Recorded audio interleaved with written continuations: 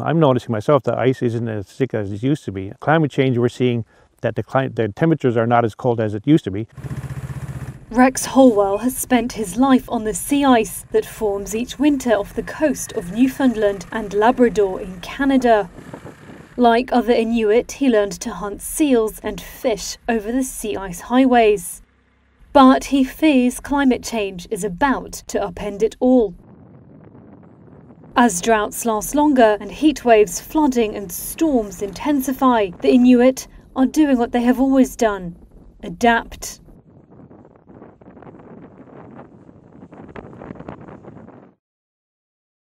For the past 3 years, Holwell has helped run a sea ice monitoring program for the Inuit called Smart Ice. It pairs traditional Inuit knowledge with modern technology. Data collection buoys and electromagnetic sensors provide real-time measurements of sea ice thickness. Locals can access the information through a website, phone app or Facebook. More than 30 Inuit communities use Smart Ice.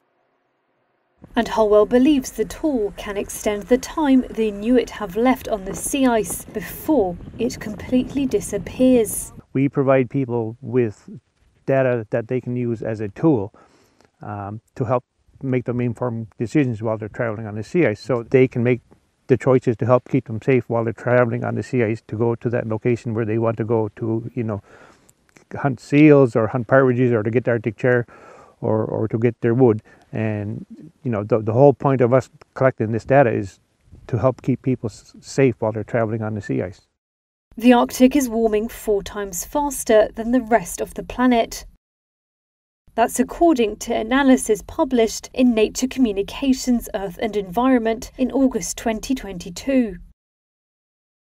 Separate modelling by experts shows that as soon as 2035, Arctic sea ice might drop below 400,000 square miles during the summer. Holwell says other communities living on freshwater lakes and rivers in northern Canada have begun asking about Smart Ice. For now, the focus is on Canada, but he says Sami caribou herders and others in Sweden, Finland, Iceland and England are also interested in the technology. Over in his tiny Inuit town, the effects of climate change are being felt every day. Has a huge role in our mental well-being as well, as Inuit people to be able to go out on the sea ice. And, with climate change happening what it is, it's going to have a huge effect in the future on those generations who can't go out on the sea ice and, practice their traditions and keep their culture alive.